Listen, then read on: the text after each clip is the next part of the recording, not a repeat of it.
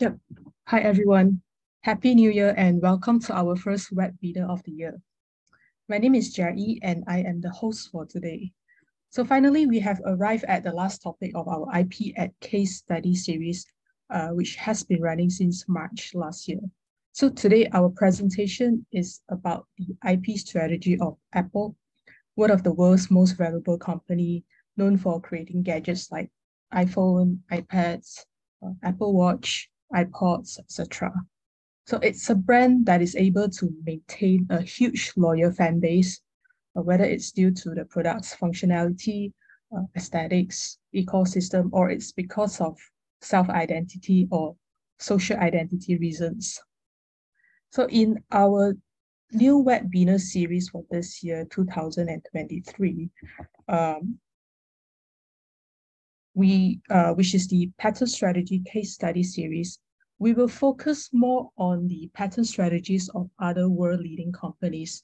So the first webinar will fall on the 30th of March at 2 p.m. Singapore time, and we'll be talking about Amazon, which is most well known for its e-commerce platform. So before we start, let me go through the housekeeping rules. So you can submit text questions to our speaker at any time during his presentation by typing your questions in the chat box, and we will collect them and try to address as many questions as possible during the Q&A session at the end of today's presentation. And if you are currently watching us on Facebook, please do us a favor by sharing the webinar to your family members and also your friends by clicking the share button. All right, so before we start, as usual, we would like to know more about you. So please introduce yourself and your company's name by typing in the chat box. And if you have a website link, please share it with us as well. All right, so I see that we have about 47 participants here. So, hi, Saumya. I hope I pronounced your name correctly, Bareja from PNG. So, okay, so while waiting for your response, let me just run a very quick survey. So I understand that there are a lot of Apple fans out there. So I'm not sure if you are one of them.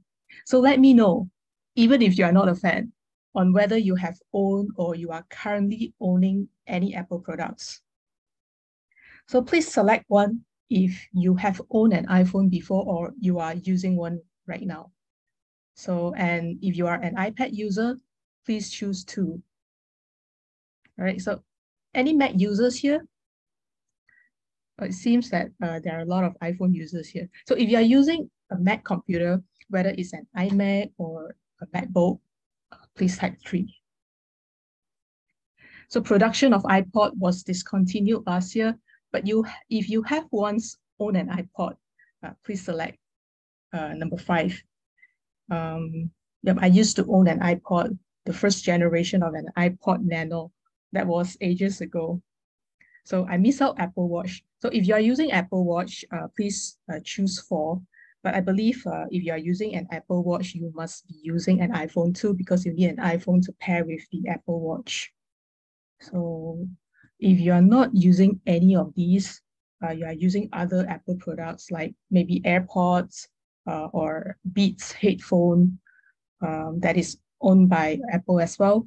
Or if you are using any like Apple TV devices or HomePod mini speakers, you can choose number 6, but it's not inclusive of the fruit apple. All right, so, or if you have never owned any Apple products before, you may also let us know by typing 7 in the chat box. So we have a lot of replies here, so let me just go through it. So hi Shirley from Sime Darby, and we have Daisy Mlaka too from Hichanova. So hi. So Jennifer, hi, and Jiaxing, hi from iPOS. So Zaiti Zainal, so hi. All right, so so a lot of iPhone users here we have. So Jiaxing is using, oh, you have never used any Apple products before. So Saumya Baraja is using iPhone, iPad, and also Mac. Wai Hui Chua, oh, it's not, has never used any Apple products. Oh, Darwin chose iPhone. So Chua is using Chua has used an iPod before. So a lot of you have chosen iPhones and iPads and also Apple Watch. So hi, Erica. So Zaiti is using a lot of Apple products or have used a lot of Apple products before. Oh, Xiu Ying as well. So I believe you are all Apple fans. So Cogway is using an iPhone. So hi, Michelle. And Timothy is using iPhone and iPad. Yeah, I'm using an iPhone and iPad too. So Erica is a huge Apple fan. So hi, Wei Jin. Hi, Kai. Oh, Kai is never. Kai is not using any Apple products, and Wei Jin is using an iPhone. Yeah, so we have a lot of responses here, and it seems that most of you are using an iPhone. Yin Ui is using a lot of Apple products as well, and also Tewok. So hi Dixon, and hi Goraj. All right. So thank you for your responses. So a majority of you have responded number 1. So it seems that iPhone is very popular. Yep, it has been very popular ever since its release. All right, so thank you for your responses. So before we start, I would like to introduce our speaker today. He's Mr. Lok Chun Hong, the founding partner of Pintas IP Group, which has been established for more than 20 years. So Mr. Lok is a very experienced IP practitioner. So he's very active and experienced in handling IP protection and monetization matters in the Southeast Asia region. So without further ado, please welcome Mr. Lok. Yeah, thank you, Jai. Thank you, Jai, for the introduction. I'm trying to start my video.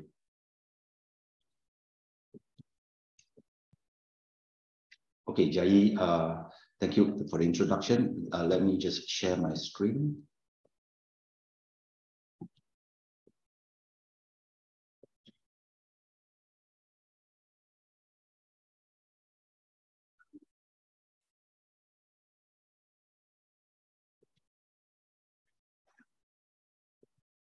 Okay, Jai, can you see my screen?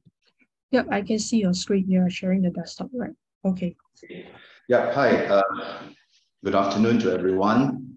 Happy New Year, and thank you for attending our webinar organized by Pintas IP Group and also GIP ASEAN. Today, we are going to carry out the last installment in our series of IP case studies by looking at Apple.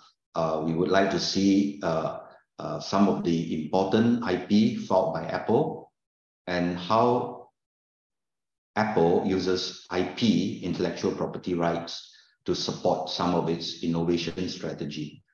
Okay, so in the following 45 minutes, right, I'm going to carry you through some of the game-changing product by Apple and some of the important patent filed by Apples.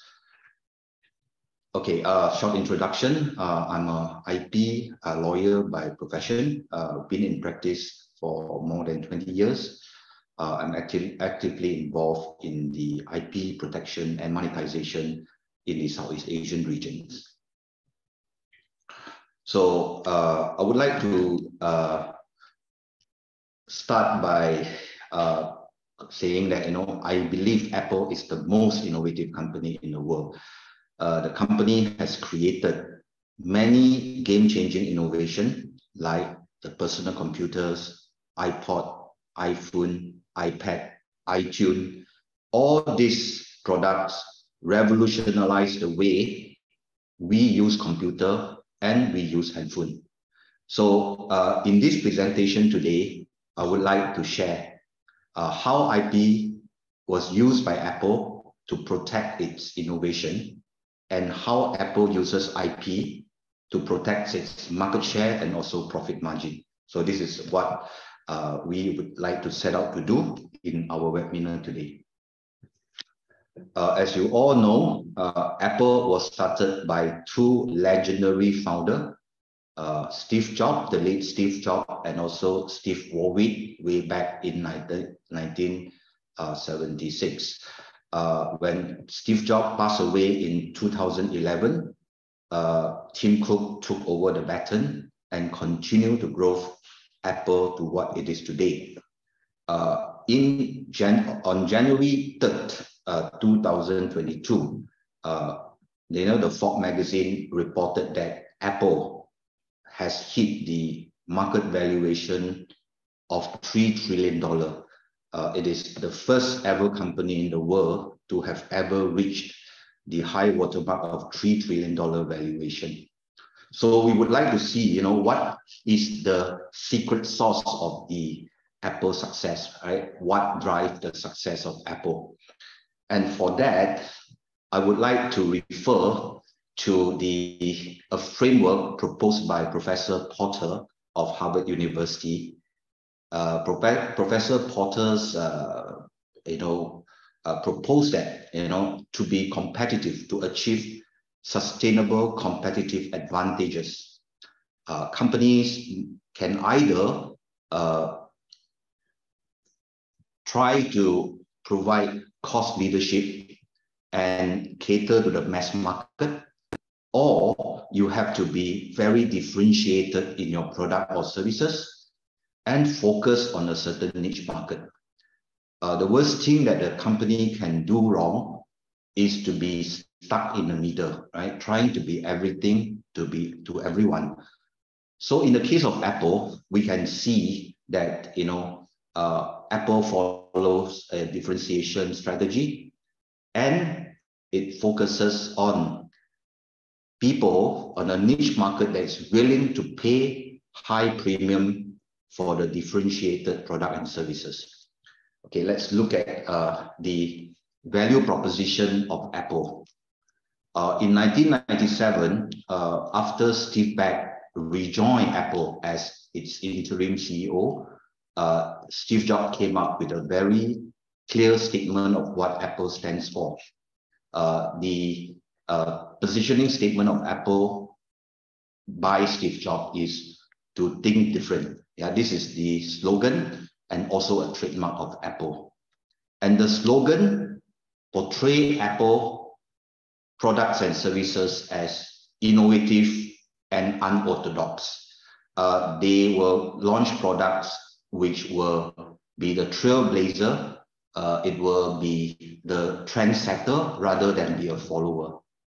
And in a very famous ad put up by Apple, it associates Apple's products and services with some of the most famous game changer and free thinker rebels in human histories, ranging from Albert Einstein, Thomas Edison to Picasso, right?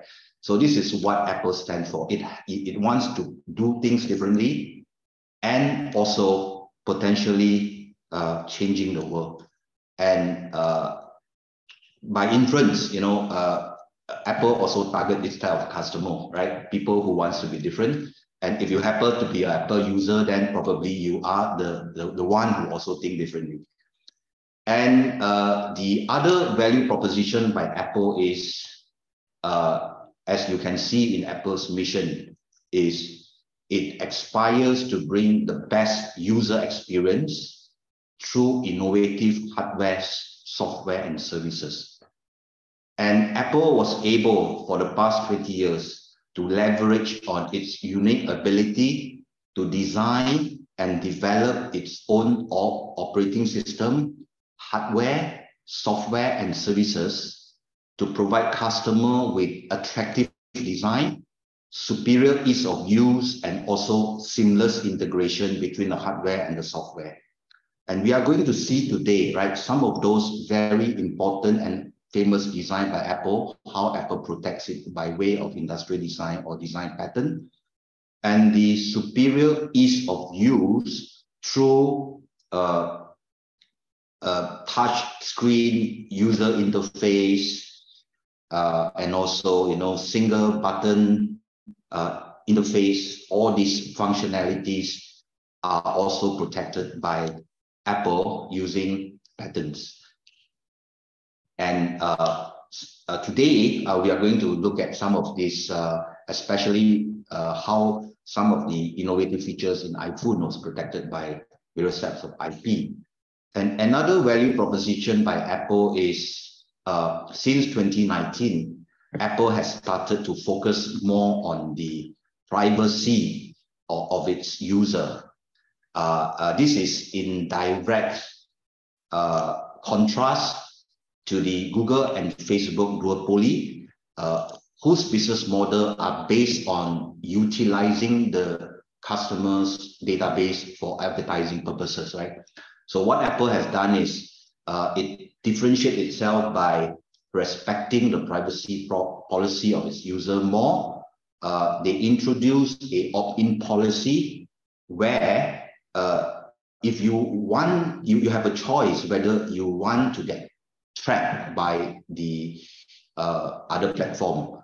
The default before this, the default policy was, your device will track your data, but Apple has reversed that. Apple make it give the option to the user to opt in whether you want to get tracked or not, right? So these are the three differentiation that makes Apple different.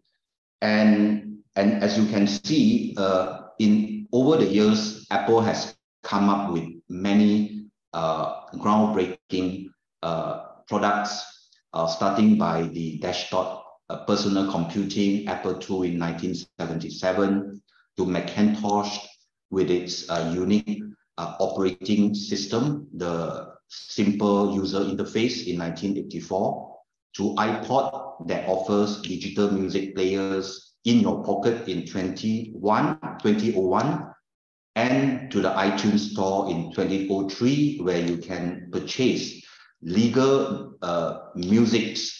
authorized musics online. And in 2007, iPhone was launched.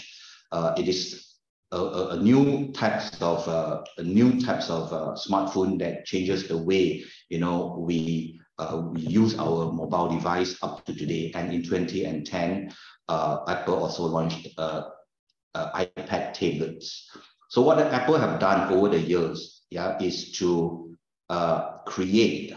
It is not to exploit the existing demand, but to reconstruct the existing industrial boundary to create new market space to meet the unlocked latent demands. Like for example, by introducing iPhone, the latent demand were to, you want to have a more easier way to interact. You don't need to have so many buttons, a more convenient, user-friendly way to navigate your mobile phone.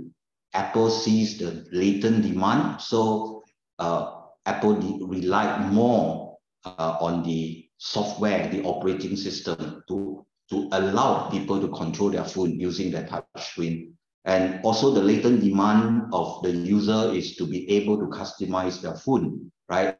And Apple was the first to come up with an app store for you to download thousands of applications that you want into your computing device or into your mobile device, and you can customize your needs your phone according to your need. And these are very revolutionary. And until today, this is the standard of the mobile phone up to today. Okay, so I would like to focus on one product to look at the strategy of Apple, which is iPhone. If you look at the early 2000, we have a lot of smartphone. We have a lot of mobile phone around, but all the players were trying to outdo each other by adding in more desktop-like functionality and hardware. If you can remember our key phone, we add in MP3 player, game console, digital camera to make your product to have more functionality, right? But what Apple did was Apple come up with a totally different approach. Rather than making or adding more hardware feature, Apple invested in developing a more reliable operating system in iOS and using this iOS to provide a more intuitive user interface. And when iPhone first came out, everybody was scratching their head. This product only have 4 buttons, right? The button in the middle on the middle of the screen and 3 buttons at the side. The volume adjuster and also the on-off button. Only 4 buttons and one touch screen. Yeah, because everything has turned software. It can be supported. All your interaction with the phone doesn't have to be done through buttons, but through your touch screen and with a very, very reliable operating system. And afterwards, you will see, right? Today's purpose is to look at some of the pattern that protects those intuitive user interface and also those the functionalities that make the phone unique. And also, at the same time, Apple also introduced a marketplace for apps. Before iPhone, there was no apps, right? iPhone was the first to come up with this idea of you able to customize your mobile phone using apps. And you can download all these apps from its marketplace called iTunes. And iTunes allows users to explore, to choose, to purchase, to download, and you transform their iPhone into something more than just a voice and text device. It is a computing device.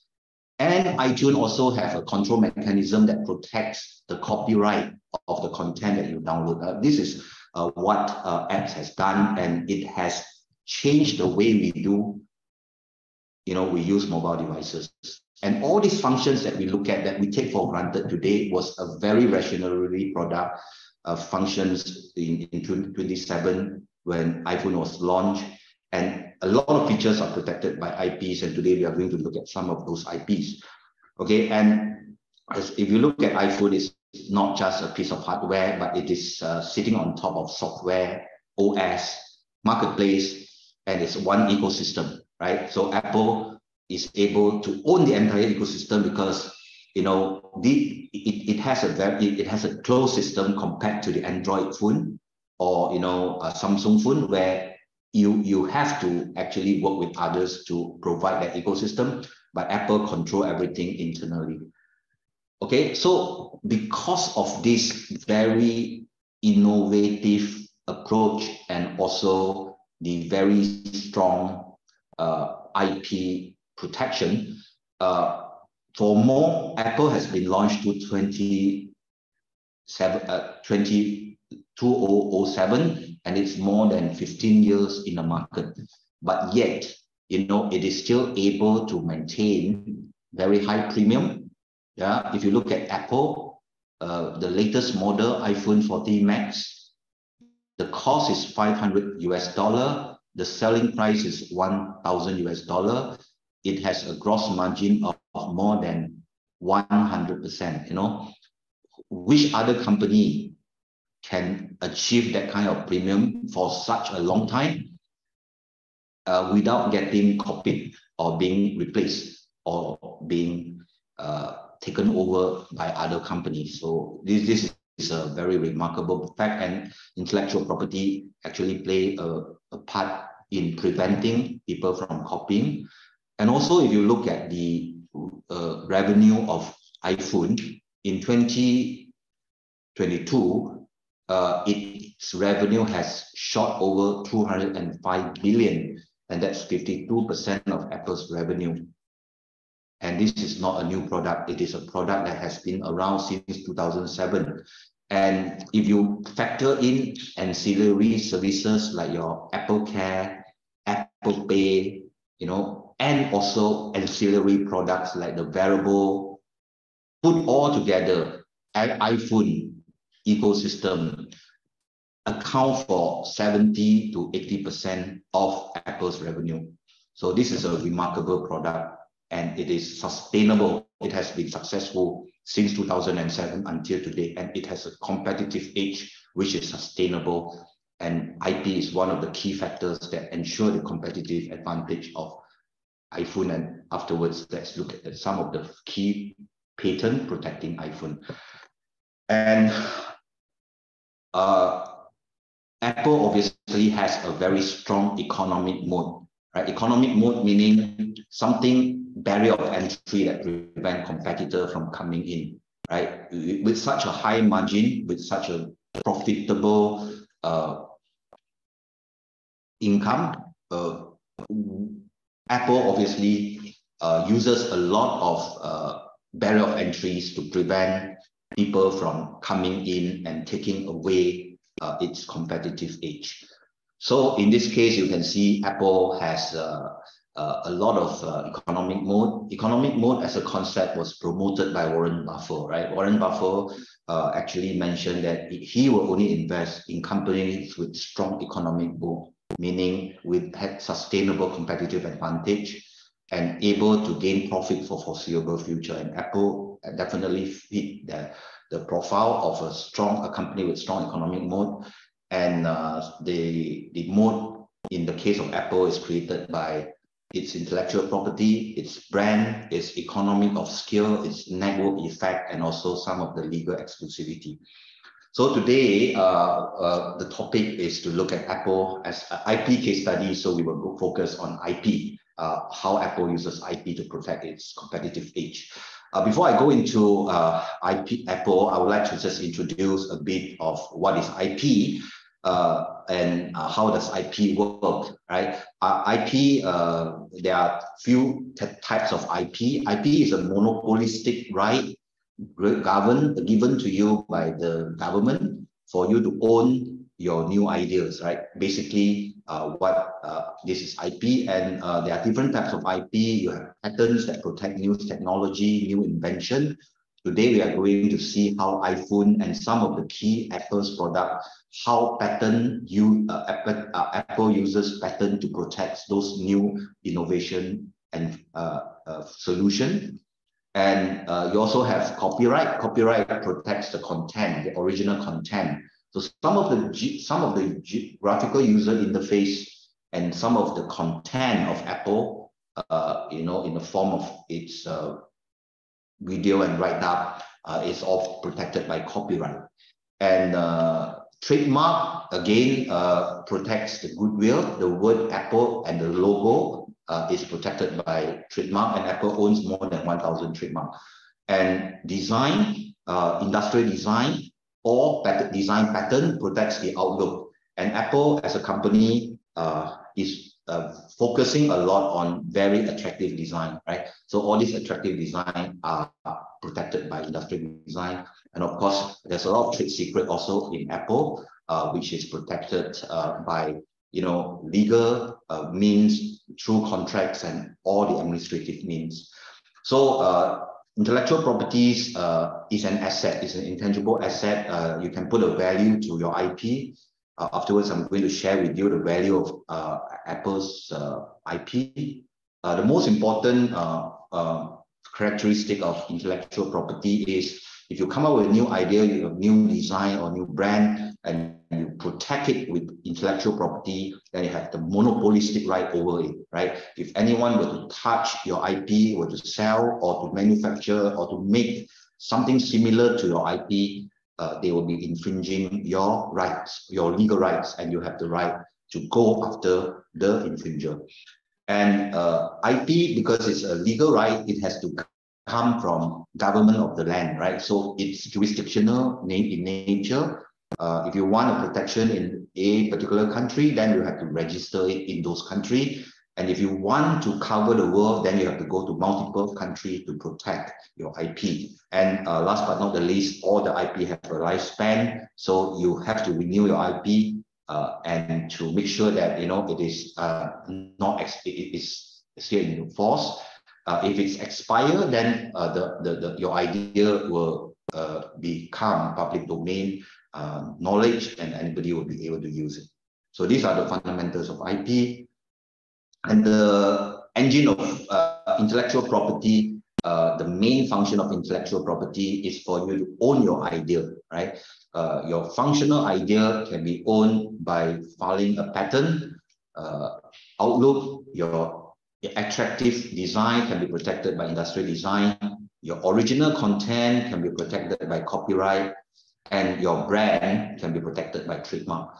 So if you don't own this idea, then the idea will be susceptible to copying. People can just take away what you have invented, and there will be no economic moat, no barrier of entry to protect your idea. So today, you can see how Apple jealously protected all the innovation, all the idea that it generates. You know, Apple come up with a strategy, they want to be different. And in order to be different, you have to come up with certain unique function, unique shape, and also services, and all these unique ideas have to be protected in order to own those ideas and to keep competitors at bay. Okay, so this is what intellectual property is about. And I would like to start with Apple trademark. This is the world's most famous mark and the world's most valuable mark. Apple with the logo, the Apple logo, right? And Apple also protects the slogan, think different, and also some of the sub-products like, you know, Apple Music, Apple Watch, Apple TV, all these are protected as trademark. All in all, Apple have registered more than 1,000 trademarks for its logo, its branding, its slogan, and many other unique identifier owned by Apple. Okay, so this is the some history about the Apple trademark. Actually, the brand Apple was originally owned for the class of music by Beatles, right? The Beatles, the famous music group Beatles, they actually formed a company called Apple Corporation in 1968 and registered the trademark worldwide. So the logo of Apple Corp, the Beatles Apple Corp, is actually a green apple.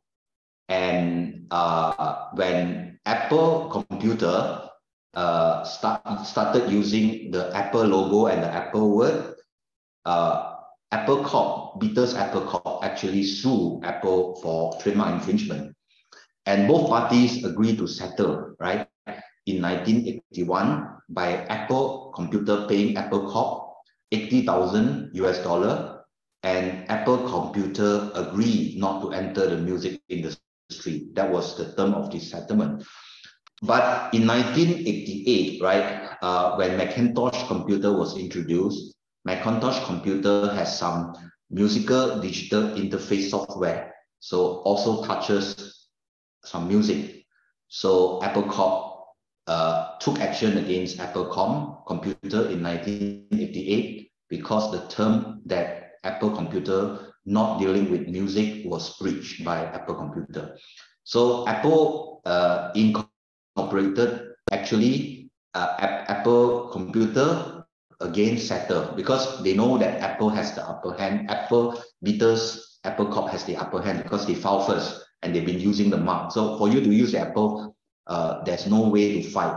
So they have to settle, and Apple Computer pay $26.5 million US to Apple Corp, Beatles Apple Corp, to secure the rights for using you know, the Apple logo for selling computer and software only, right? Not for music. Then 2003 again, another tension flared because Apple Inc. at that time Apple computer at that time tried to sell iTunes, right? The iTunes download store sell music, and that again touched music. So at that time, there was another legal battle over the use of the word Apple, and both parties finally came to a settlement. The term was not disclosed in 2023 when Apple computer tries to launch an iTunes, launch the iTunes. I think both parties, I think the market estimate was 50 to 100 million was paid to Pintas Apple Corp for the use of the Apple logo.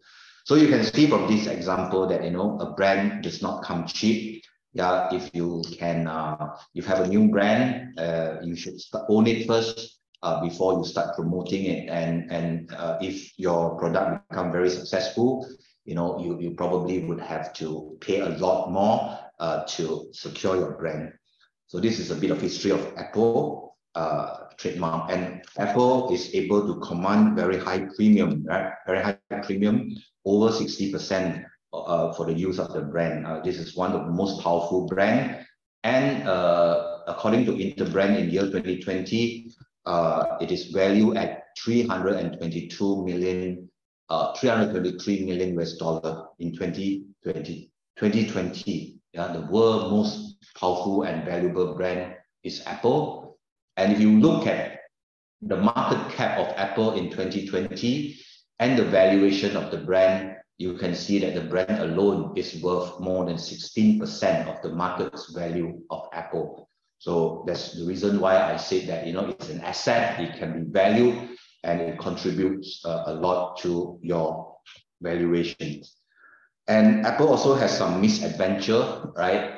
When it tried to launch iPad in China, it discovered that, you know, the iPad brand was actually registered by a company called ProView, and this ProView actually took actions against Apple in China for using the iPad brand. And because China is a very important market for Apple, Apple has no choice but to buy the iPad trademark from ProView for 60 million US dollar. So even though they have to pay 60 million US dollar to buy the brand, the market share, the share of Apple went up 1.3%. You know, after hearing the news, it's a good news that they are able to secure iPad brand in China despite having to pay 60 million US dollar. Because brand is very important. If the brand is taken up already by other competitor, then you have no right to use the brand. As powerful as Apple was, right? It still have to kowtow to the brand owner if the brand is already registered by someone else. So you have to buy it back with 60 million US dollar. Let's proceed next with the patent portfolio. And today I'm going to spend a bit more time on patent, especially on the iPhone patents. Apple has a huge portfolio of patents, 72,000 plus patents in 24,000 patent families, right? So it's a very huge portfolio, and most of the patents are filed in countries in US where it is a home base of Apple, but also in China and Europe. And China has become more and more important because you know, a lot of manufacturing of Apple computers are done in China. So Apple patent portfolio, you can see that a lot of patents by Apple are filed in the category of telecommunication and software. This is totally understandable because iPhone, you know, the most important product is iPhone. But you can see that Apple is quietly filing a lot of patents also in automotive vehicle and also in AR and VR, meaning, you know, Apple is also making some inroad into the automotive vehicle, electrical vehicle. It is a project which is kept very secretive by Apple. Until now, you know, when we do our research, we can't find a lot of information on the Apple car. Okay, and Steve Jobs, the legendary inventor and founder of Apple himself, has more than 323 patents under his name, right? So he is one of the greatest inventor. He came up with a lot of groundbreaking product, and today we are still benefiting from it, you know, from the personal computers to the GUI, the graphical user interface of how we do computing to iPhone to iPad. And this is the brainchild of Steve Jobs, the founder of Apple. Okay, I'm going to bring you through very briefly on some of the patents of historical importance to Apple, starting from personal computers. This is the first patent on the PC filed by Apple, Apple II patent, filed in 1979.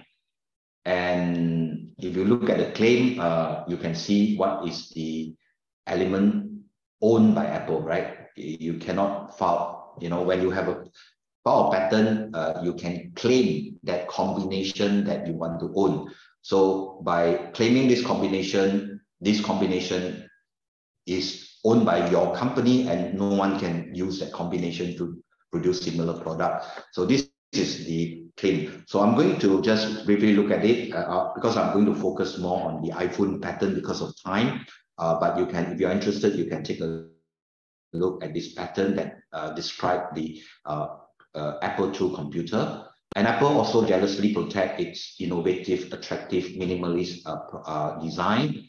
This is the industrial design filed by Apple to protect the keyboard of Apple II, together with the monitor of Apple II computer.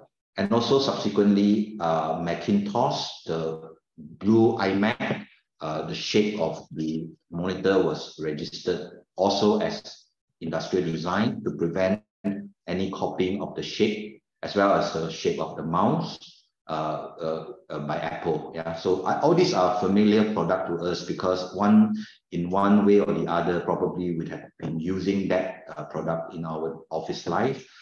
And also the Macintosh operating system is also another game-changing product. It changes the way we interact with computer, right? In the past, you have to use very complicated programming language to interact with computers. But Apple was the first to come up with this Macintosh operating system that allow you to use your mouse and menus to click and interact with your computers. And this operating system actually was started by Xerox in its Palo Alto Research Center. It's the famous Palo Alto Research Center that invented a photocopying machine. And they were the first one to come up with this concept of using mouse control and pixel-based graphical user interface. And Steve Jobs took the idea and became the first one to develop it and put it in personal computer.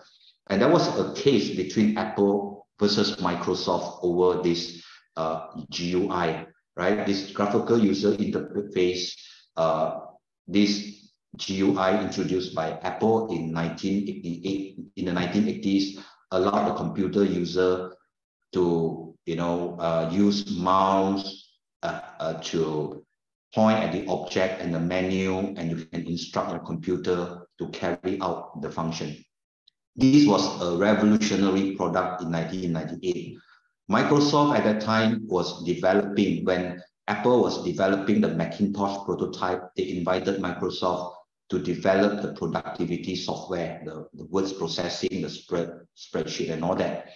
So Gates was thrilled, was fascinated by this GUI, and they actually took the idea and came up with Windows 1.0. And Apple was furious, but because they had Apple and Microsoft at that time, they have a close working relationship. So they came to a settlement where Apple licensed the GUI to Microsoft. But the agreement drafted by Microsoft was very wide.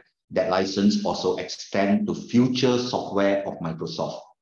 So Microsoft took the opportunity to come up with Windows 2.0, and the subsequent version of Windows operating system also used the original GUI idea by Apple. So what happened was, Apple took Microsoft to court. They sued Apple to court for copying the look and feel.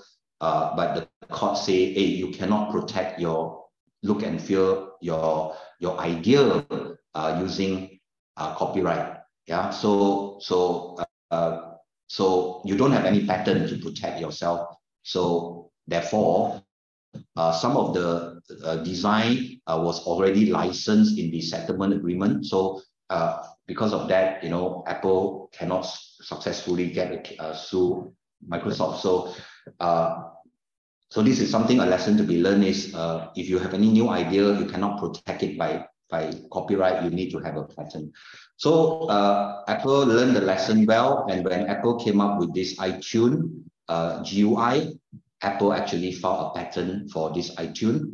And this, if you are interested, you can look at this iTunes compute software. It is actually a method that a user interface that allows user to review, to browse, to preview, to purchase the media. And after you purchase the media, you can download it and use it offline, but you cannot transmit it. You cannot share it, to protect the copyright owner. This function is built into the content that you buy using iTunes. You can use locally, but you cannot share. So this is the unique feature patented by Apple in this GUI solution. Okay, and then you have iPod. iPod, where for the first time you are able to carry 1,000 songs in your pockets, and it was an instant hit. It captures 70% of the market share, and the other advantage is you can intuitively navigate your song using your thumb, right? So this iPod was also protected by this patent, where if you look at the claim, it's a combination of using a rotary dial and a button in the middle for you to control. Very simple interface, and you can choose song. Many songs, and when you want to play the song, you just click on the button and you can display to show the song's name. So this is the famous iPod, which has been displaced eventually by iPhone. And in order to do this, right, you need to have a way where you can store 1,000 songs in one device. So to do that, they need to use certain technology, and this technology happens to be patented by a Singapore company called Creative. Recently, the founder of Creative has passed away. So I just use this example to show that Creative has a technology, automatic hierarchical categorization using MetaTag. Already, this method of storing multiple songs in one small device was patented by Creative. So Apple has to pay Creative 100 million to license the patent from Creative in order to do iPod, right? So this is another example of, if you have a good technology and you patent it, and if the big boys want your technology, they will license it from you because you own the technology. And then I come to the Apple iPhone now, which is my focus for today. And I have another 15 minutes for this Apple iPhone patent.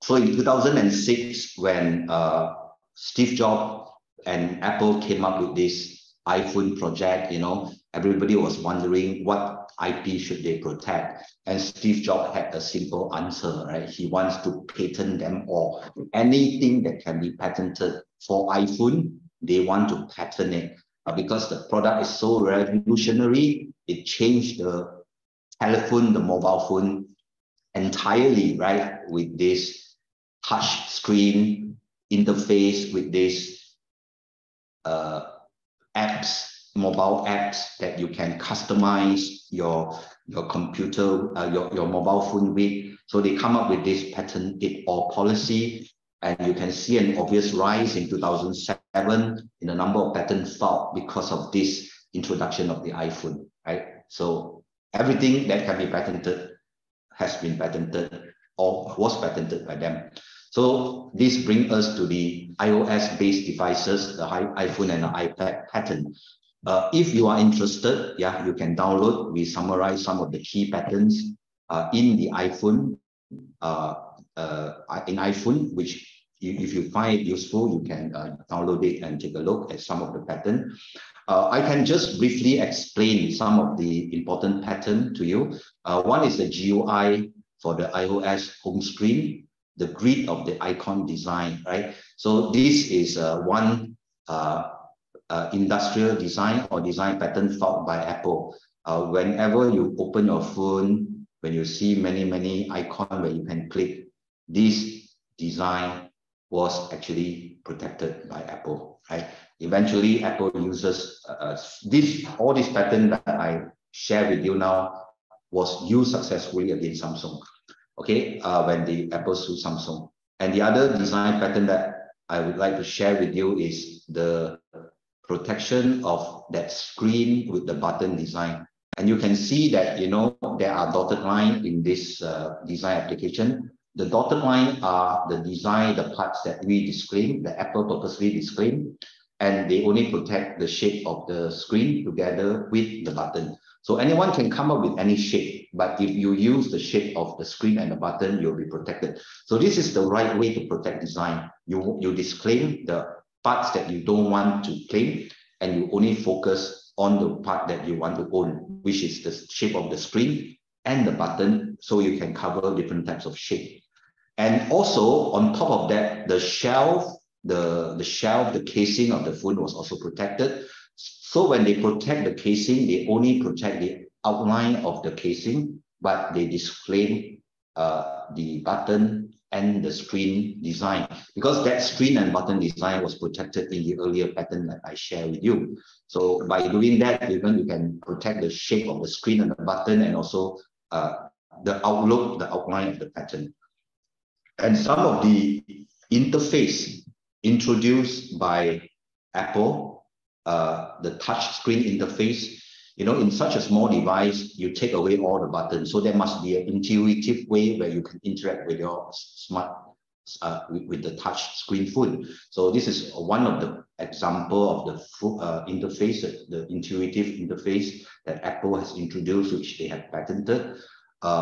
This patent 7844915 is about, you know, the phone able to detect whether you have one touch point or two touch point. If it's one touch point, you switch to the scrolling mode. You can scroll up and down. If you detect two touch point on the screen, it means you want to enlarge, you want to scale the view, right? So this is a pattern which is claimed. This method of scrolling with one finger and enlarging with two fingers was actually protected by this pattern. If any phone uses this idea to give instruction to your phone to scroll or to enlarge the page, it will be infringing this pattern. And if you read the claims, yeah, this is what it says, right? Mode is a single touch point, means the scrolling mode. The double touch point means the gesturing mode. If you have the single scrolling mode, you can scroll the window. If you're gesturing, you can scale the view. So if and Apple and a lot of smartphone later on also follow this, and they infringe Apple's patent. The other function which is protected by interface function, which was protected by Apple, is the tap to zoom function, where, you know, the system, the software actually separate the screen into different grid, different boxes of content. So, and when you touch on one finger posture, you can tap to enlarge that box to indicate that, you know, to read the content. When you touch, not only the box will be enlarged, the text will also be resized to fit the box. So this function was also patented by Apple when they introduced the iPhone. And the other patent is the bounce effect function, like when you scroll your pages and you come to the end, right? So, and when the device detects that your finger is still there, it allows you to show the pages. But when your finger is taken off from the device, then the page will bounce back to the normal document.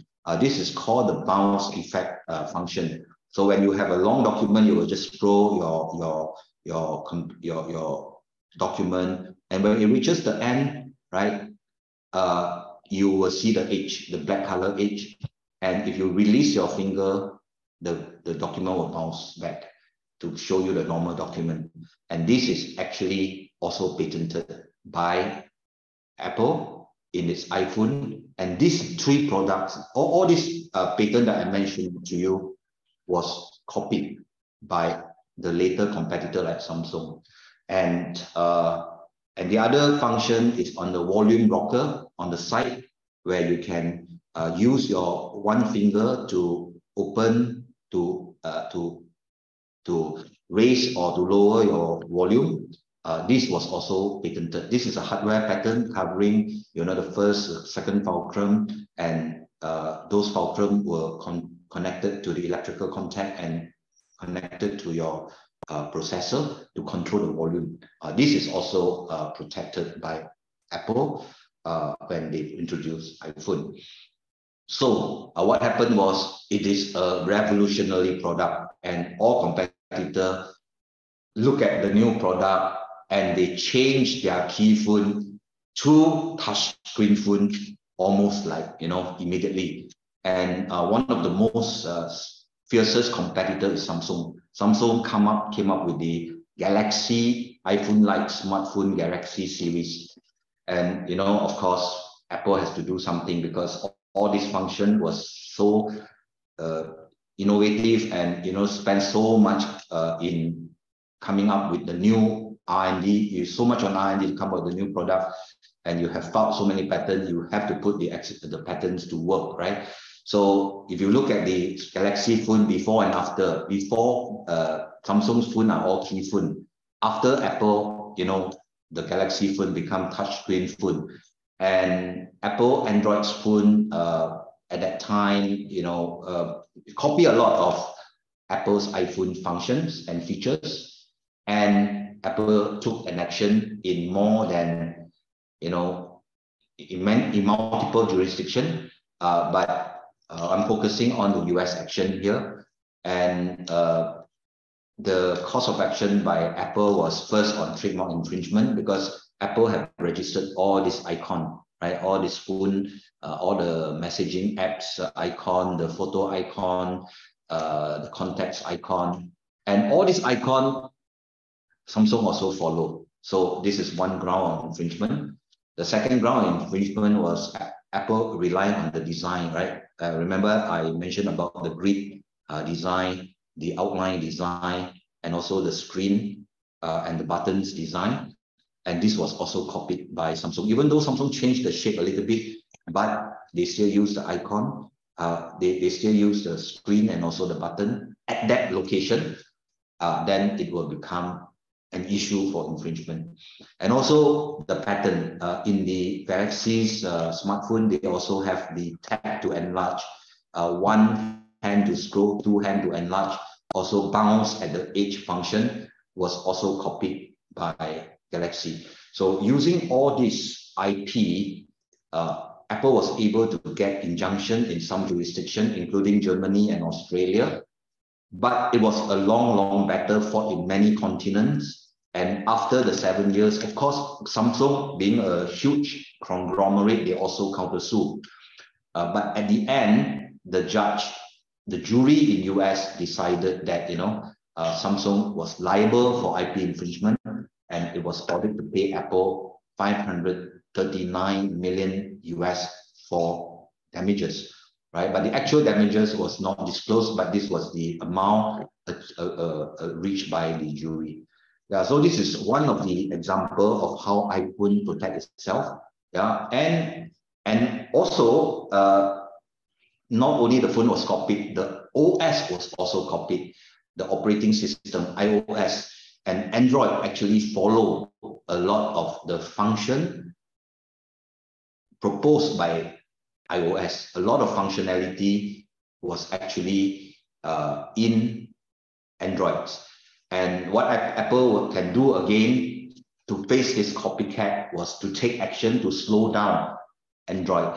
And in the case of Android, what Apple did was it ganged up with a few other players like Microsoft, Ericsson, and they bought over about 6,000 patents from Nortel. Nortel had a portfolio of patents touching many aspects of telecommunication, including some OS functionality. So that patent was bought by this conglomerate of companies, And they together came up with this consortium called Rockstar.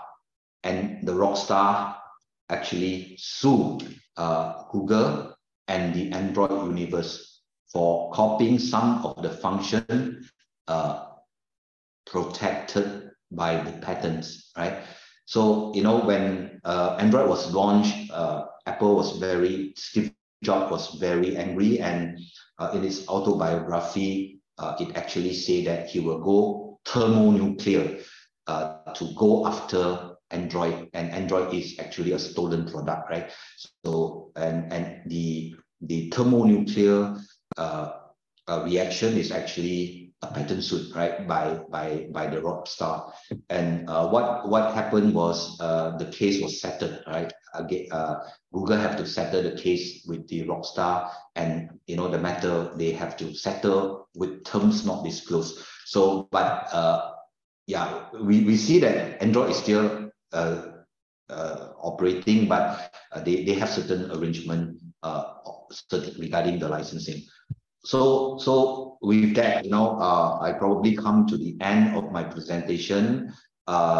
Apple has done fantastically well. It is the world's most valuable company. Now, at its height, it reached 3 trillion in valuation. Now it's still a $2 trillion company. It has climbed from the time iPhone was launched to now. It has gone up 58 times. Yeah, during this 2008 and 2022, it has gone up 58 times. Standard S&P 500 gain is only about 2.3 times, right? So you can see how successful Apple is, and Apple is able to create a lot of value because of its think different strategy, is very innovative solution, and also its very strong IP portfolio. So with that, I come to the end of my presentation. I probably would like to give to Jai the floor to continue the Q&A session. Jai? Yeah, all right. Thank you, Mr. Loh, for the presentation. So yeah, it's interesting to learn about the efforts and strategies that Apple have put into building their IP portfolio. So we have now come to the Q&A session. So we will take some time to answer your questions. So yeah, so the first question is from Mr. Wei Hui Chua. So he asks, since Apple is no longer producing iPods, so can we sell something similar to the iPod or file a patent application of something that is quite similar to it? Yeah, iPod's patent will last for 20 years. So you probably would have to wait until 20 years is over before you can start producing iPod. But more importantly, Apple product is working. Apple is selling an ecosystem. Yeah, with an iPod, you still need iTunes in order for you to download music and distribute music legally. And iTunes is another IP that you have to overcome. And also the various other IP surrounding iPod. So it's not a one patent product. It is protected by a series of patents. So if you want to do iPod, you probably have to do a due diligence on all the IP owned by Apple. Yep. Yeah, Kumar has given his comments too, because he felt that demands for iPods are not as huge as back then, because there are also a lot of music subscription services like Spotify or even Apple Music. So, and then he felt that it may not be a good investment, and getting a patent might be very challenging due to the existing prior arts. So if Mr. Chua wants to patent something that is similar, he needs to make sure that there is at least something that is novel and inventive. So something, an additional feature to make it patentable. All right, so Mr. Chua also has another question. So he asks, how does Apple handle the protection of its intellectual property in the context of acquisitions and mergers? Yeah, sometimes if you can, you look at the current strategy of Apple. Apple is making inroads into AR, VR, AI, and some of the medical solution. And instead of developing their own IP on AR, VR, or AI, Apple took the strategy of acquiring the existing patent filed by this some of the leading AI company or VR company, and using merger and acquisition to own IP. That's a faster way, where you can own IPs. So I don't know whether this is do I answer your question? Your protection in the context. Yeah, one of the way to speed up the building of IP portfolio, especially when you enter a new space, is through acquisition of another IPs. Yeah, that has value to your new business strategy. All right, so yeah, moving on to the next question from Mr. Sunny Fei. So he asks how does Apple's patent litigation history reflect on the company's approach to protecting its IP?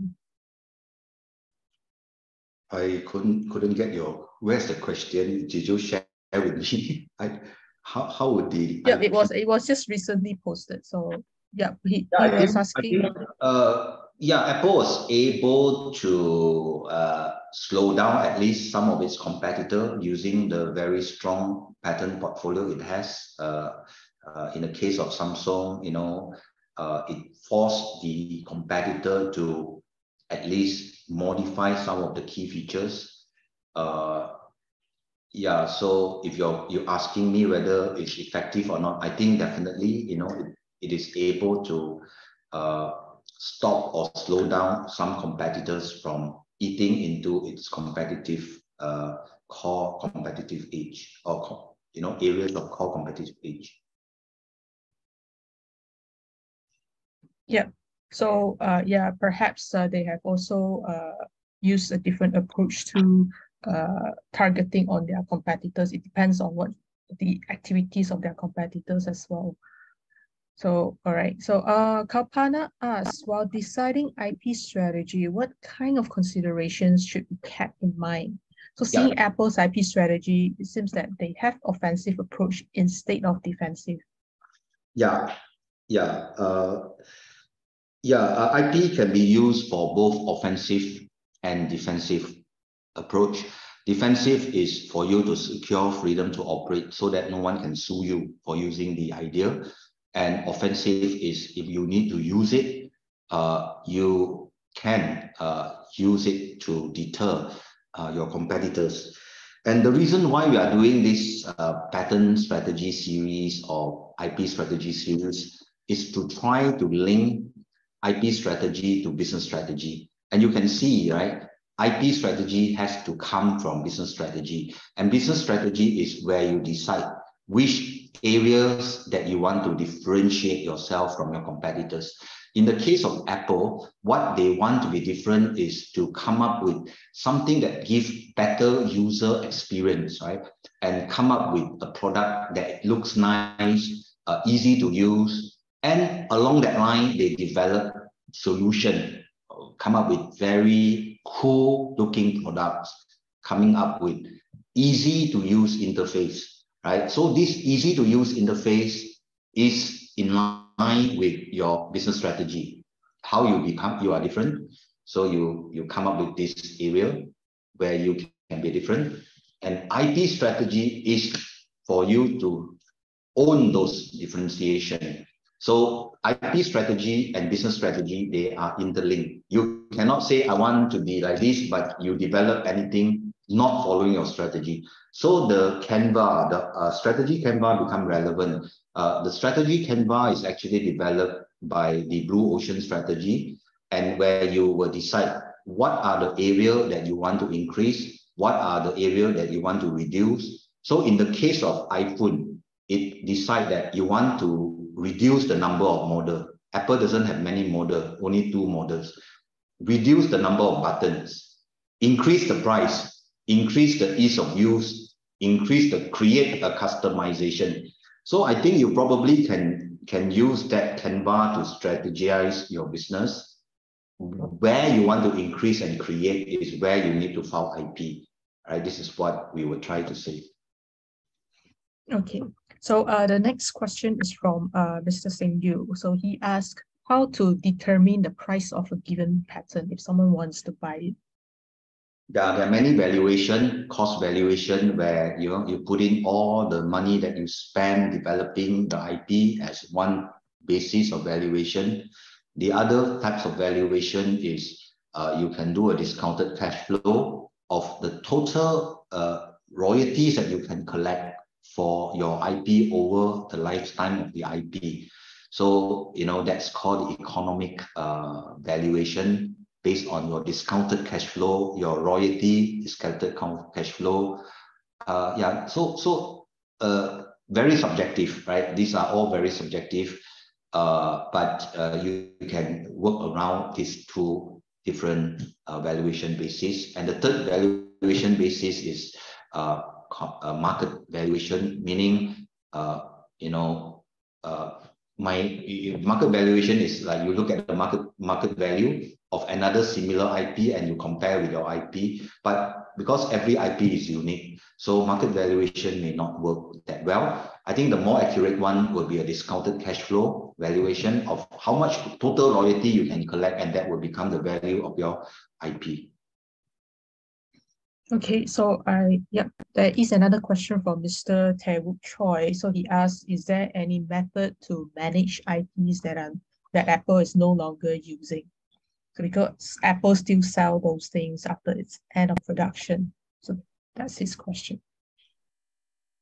If the IP is still valid, then you will be infringing the rights of an IP owner to use the IP. So you can't, if they are not selling, but if the patent is still maintained by the owner, it means you can't use it, right? So that's the simple answer. So Sela Chin asks, will NFT replace IP? It's two separate things, NFT is a digital, immutable digital copy of your digital content, right? So NFT is not IP. When you have an NFT, you buy an NFT, you don't buy the IP with the NFT. NFT is just the digital copy of the digital content. That's it. So it will never replace IP because it is not IP. When you buy a digital an NFT, you don't actually acquire the IP. The IP still belongs to the taker or the creator of the content. So it's two different things. So it will not replace IP. All right. So I don't think we have any further questions. But yeah, if you have, you can always contact us to ask. Again, if you are interested in downloading our handbook for today's topic on Apple, you can just scan the QR code over here. So I'll leave this page for a few seconds for you to scan so that you can download the handbook. All right, so just a reminder, our brand new patent case study series will start on the 30th of March at 2 p.m. Singapore time. So the topic is on Amazon. So if you are interested to learn more about Amazon, its patent strategies, because we'll be focusing on patent this time. So please register by scanning the QR code over here, or you may just contact us at these phone numbers and also this email address. All right, so we do provide a 30-minute free consultation session to new clients. So if you have any questions relating to IPs, whether it's for prosecution or litigation or even monetization, so feel free to contact us to arrange for a meeting. So our contact details are over here. So thank you everyone for participating in today's webinar, and also thank you, Mr. Loh. Thank you very much everyone for attending. Do join us for our future series. Thank you.